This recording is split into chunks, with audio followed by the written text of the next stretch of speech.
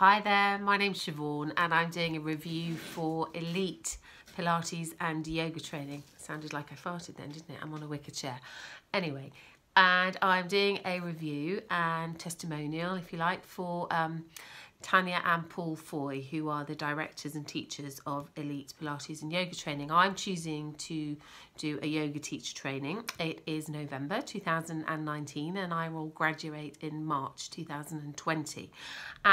I was an estate agent in a previous life, and earlier this year I decided to stop estate agency and stop a full-time job to create space in my life to allow for some positive and personal change, personal development and spiritual development. I've personally been on a spiritual private individual path for many years, really accelerated this year by allowing myself to have the space to almost do nothing.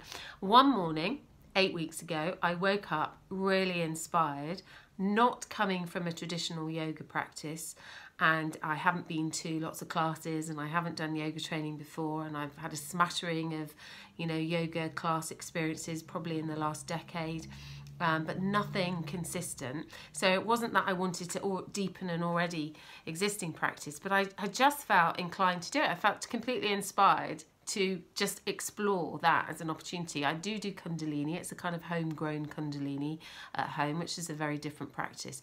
But that has kept me in a spiritual path, and it's also kept me sober as well.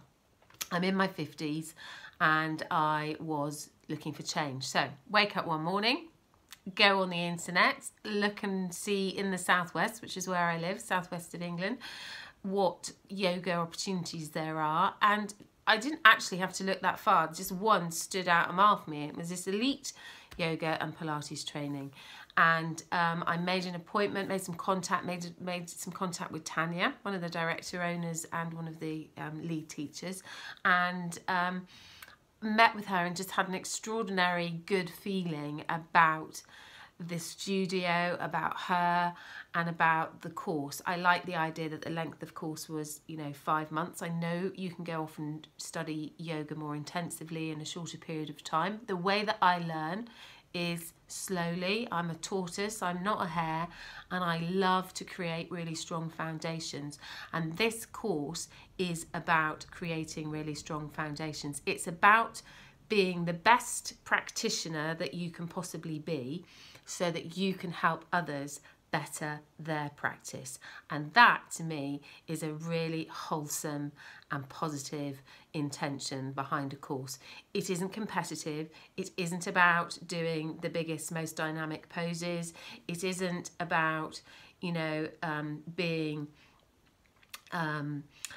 superficial about it. There's lots and lots of levels to the teaching. So there's a spiritual dimension, there's a historical and the philosophical dimension that Paul in particular disseminates really well, and you're allowed to go as far and as deep as you want to, which is really important. Now I like going deep because that's the journey that I was on before the yoga. So my journey with yoga is a bit topsy-turvy. The yoga has come second to the spiritual development. So I'm working principally on healing myself, my chakras, understanding the philosophy of yoga, understanding how that works with my own current studies. I'm a student of A Course in Miracles, and it's really powerful and empowering. So there's great emphasis on actually being a good teacher, not just being a good student, and I really like the distinction that's made. Tanya and Paul are funny and inclusive and generous and kind and loving, and they embody what they teach, and there would be a real dissonance and a mismatch if they didn't. And I felt that energy and I felt that intention and I felt that kind of spirit within them.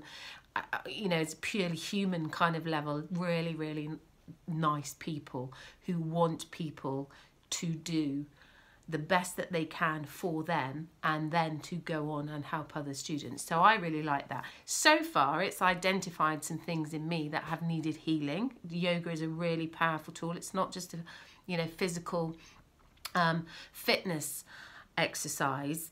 There's a lot of things going on obviously with the breath as well and the postures and all the things that are, you know, linked with your understanding of the kind of mechanics of the body, but also at kind of spiritual level as well. And so I work with chakras, and I really like that part of my journey because it's showing me areas that I am willing and open to heal. So there's willingness, there's love, there's an open-heartedness, there's fun, there's inclusiveness, there's no competition. Really nice thing is that Tanya meets you, and so there's kind of mutual respect of, you know, let's find out what we're both like before we spend a lot of time together and are in this environment together. And yeah, just fabulous. I mean, and it's funny. I mean, you know, what's not to like? Funny, deep, interesting, educational, heart-opening, mind-opening, increases your well-being, and just a really delightful place to be.